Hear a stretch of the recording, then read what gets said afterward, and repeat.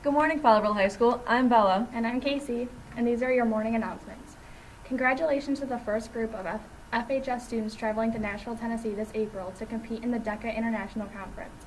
Mikey Lux, Cassidy Wormsbacher, and Connor Matlock will be competing against 200 other schools from around the U.S. in the School Business Enterprise event, using the data they compiled about our school store, the Coliseum. Best of luck to these awesome students. Interested in planning prom? See Mrs. Connor ASAP. You can earn free tickets to prom. Does Buffalo Wild Wings sound good to you? Are you a honey barbecue or a honey teriyaki? Join us this Thursday for the Class of 2017 fundraiser. Help us earn 20% back on your order. See Mrs. Connor for a coupon. Attention all juniors. Please join us this coming Tuesday in the library for a class meeting. And plan on staying after school next Wednesday for our 59-minute fundraiser kickoff, free pizza and cash prizes. Attention all FHS students. The Theater Tech Club will begin the second semester season on January 27th. If you have been wondering if technical theater is right for you, if you have been interested in joining or would like to re-join Tech Club, please plan to attend the meetings and training after school in the theater from 2:20 to 3:30 every Wednesday. Plan to enter the theater through the side doors across the hall from the choir room and the band performing arts corridor. We will be welcoming new members through February 10th. Tech Club is doing some amazing lighting and sound design to support the fantastic performers this Friday, February 5th at 6 in the Alverson Center for Performing Arts. They hope everyone comes out and sees what they can do and also cheer on the best singers here at FHS. Buy your tickets for Fowlerville Idol at lunch for $4. Please vote for our Fowlerville art students. You can vote for 5 students every day. Make sure you also vote for our school. We want to win Popular Choice or School Spirit this year. MSUFCUArt.com. The boys' JV basketball team dropped another heartbreaker last night, 71-67 in Stockbridge in double overtime. Jeffrey Naggs led 4 Glads in double figures with 17 points and 15 rebounds. Brady Schultzer also had 16 points, while Caden Collins added 15 and Trevor Miller had 11. Zarian Jordan added 6 points and 8 big rebounds for the Glads. The boys are now 5-7, 3-3 double AC White, and return home on Thursday night at 7 versus Portland.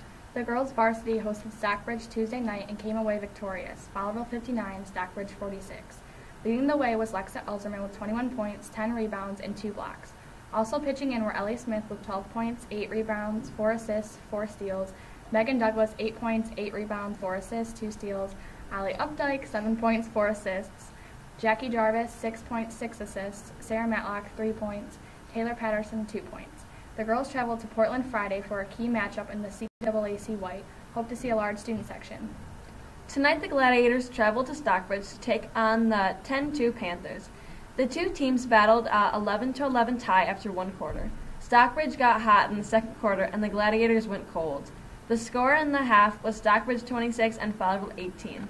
The Gladiators came out with an 8-0 run to start the second half and were down 2 to start the fourth. The Gladiators were able to hold Stockbridge to just 1 field goal in the fourth and took care of the ball down the stretch to secure a 50-42 win. Leading the Gladiators was Sam McDowell with 12 points, 9 rebounds, and 3 blocks. Connor Matlock finished with 11 points and 5 rebounds.